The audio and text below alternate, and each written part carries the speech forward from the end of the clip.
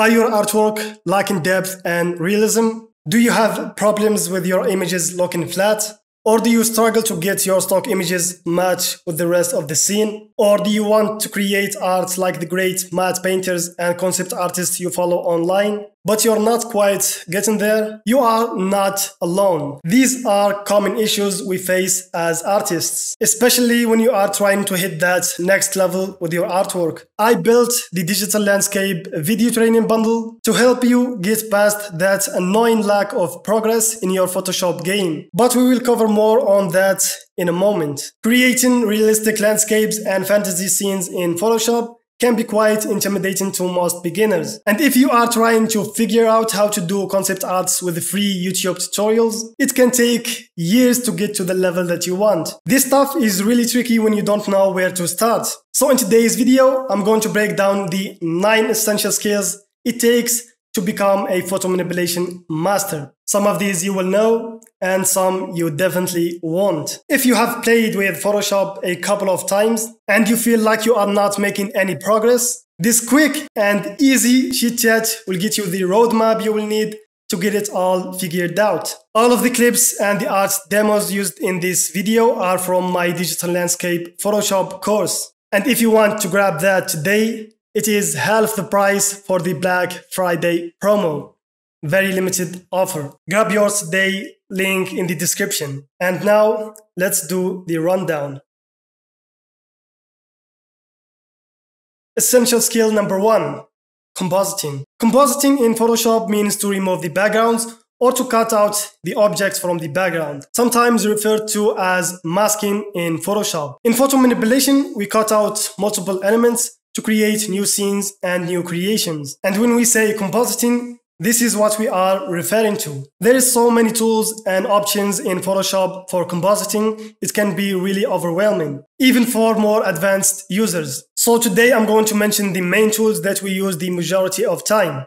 Tools to focus on for compositing, including the layer mask, brush control, color channels, color range, quick selection tool, masking clouds, the pen tool, and the lasso and polygon tools. If you are not following along with the course, you can easily find individual videos explaining these tools across YouTube and photo manipulation channel. This will take a lot longer than following an A to Z guide, but you can definitely make it work if you are a student or on a lower income.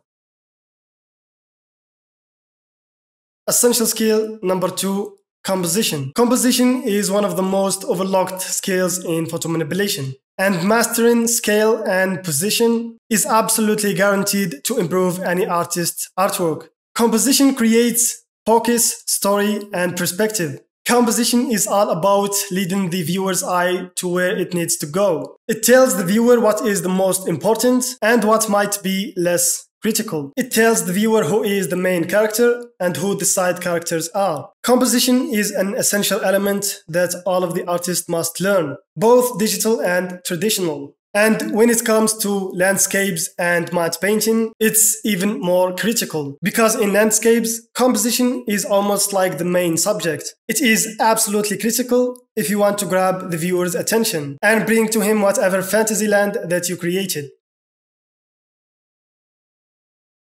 Essential skill number 3 is color. We've all struggled with colors at some point in our life as artists, and as a result, our artworks has suffered from it. Color can really make or break an artwork, and that's because with colors you can invoke emotions, drama, mood in your artworks. Beginners can really struggle with color, largely because colors seem more simple than it actually is. Color is made up of a number of different elements, including values, hues, saturation, shade, and tint.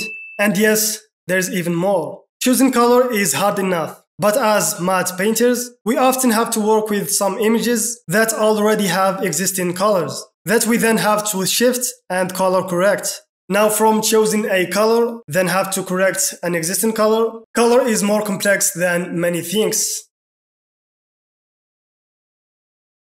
Essential skill number 4, lighting. Now without a proper lighting, not only your images will lack the depth, but they will also lack realism. And just like with colors, as a matte painter, you are not only creating the light, but working and adjusting already existing light, which can be a nightmare. But if you don't learn your basics of light, your scenes will look flat and uninspiring. If you are wondering why people are not clicking on your artwork, it's more likely that the lighting is just not that good. Lighting is where having an expert teaching you the skills that you need really pays off. It can take people years of learning lighting by their own. And when it's such an important element to an image, it is absolutely worth the investment, even if that investment is just time and practicing. Now with the skill number 5, atmosphere. Now, when you create landscape or environment art, understanding atmosphere is a must. Now, again, it's all about the storytelling, realism, and depth. In the real world, haze and atmospheric gases can affect objects. It can cause objects to appear less sharp and saturated. Sometimes it makes them disappear. Now, this will help the viewer know the distance between the objects. This could mean that the elements are far in the distance, or it could mean that the elements are very tall that they are reaching the sky. Or you can use a foggy atmosphere to completely change the story of an image. Adding fog or smoke or mist to an image can really add that mysterious element to your artwork. Now, while having a go-to premier stock images of fog and smoke and all of these elements is important, you will also, as an artist, need to learn how to make your own from the scratch. Every successful artist has a foggy tricks up their sleeve. Essential skill number 6, brush control. Even with all Photoshop fancy tools and filters, the brush tool beats them all. If you understand how really brush work in Photoshop, you will have a much better mastery of the other elements, such as compositing and small details you would have otherwise left out. Learning how to use the brush tool to paint in details will also help develop your own personal style. Now, in the world of art, standing out is a key. And when everyone is using the same stock images and overlays, painting from scratch can be a great way to make your art stand out. Now, while becoming confident in the brush tool can be intimidating for non-digital painters, it is a skill you won't regret learning. Essential skill number 7, post-processing. Post-processing is the final touch that you can apply to your completed artwork, otherwise known as the global processing, which is processing that you will apply to the whole image, not just a part of it. Post-processing can include color corrections, sharpening, overpainting details, and a lot more. There are many different approaches to the post-processing, and every artist has their own preferences. It can also be the point in your art creation process where you fix any leftovers mistakes, or to add last-minute details that will help your art feel complete. While everyone has their own way of post-processing, there are definitely best practices that all of the pro artists tend to follow. So do not skip learning how to post-process.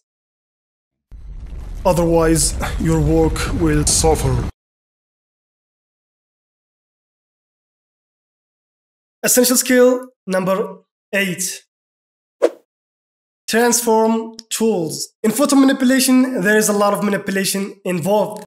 Who would have guessed? Everything from scaling, resizing, wrapping images, to create new elements just by combining and merging different images. Figuring out all of the different transforming tools and how to use them effectively can be tricky. It can even feel intimidating. Not only you have to learn how to use the tools, but you will also have to learn how to wrap and resize images without them becoming pixelated or blurry. Luckily, there's hundreds of free videos that will teach you the tools and how they work. But unfortunately, that will make it very hard to know how to use them together with one another. Now that's where the Premier training bundles really come to the rescue. They give you everything you need so that you can hit the ground running, not wanting, not searching. Essential skill number 8 is values. Values defines how light or dark a given color or hue is. Values create contrast in an image. It can tell a viewer how far something is, and most importantly, it creates impact. Bad values or bad contrast will leave your image looking flat and boring. Because values are how light or dark color is, in order to see the values in your image, the best you can do is to turn your image to black and white. You can focus on the values without being distracted by the colors of the image. In the Digital Landscape Reloaded course, I will show you how to fix values and how to use the grayscale to decide the values of your objects, and also show you what and how different materials and atmosphere can affect the values of your image. Lastly, I want to thank everyone that got the Digital Landscape Reloaded course, and also I want to thank everyone watching this video. Remember, the Digital Landscape Reloaded course is now 50% off for the Black Friday promo. So if you haven't got the course yet, make sure you do. The link is going to be down in the description. Also, make sure to subscribe to the channel and follow us on our social medias. I will see you in the next videos. Peace.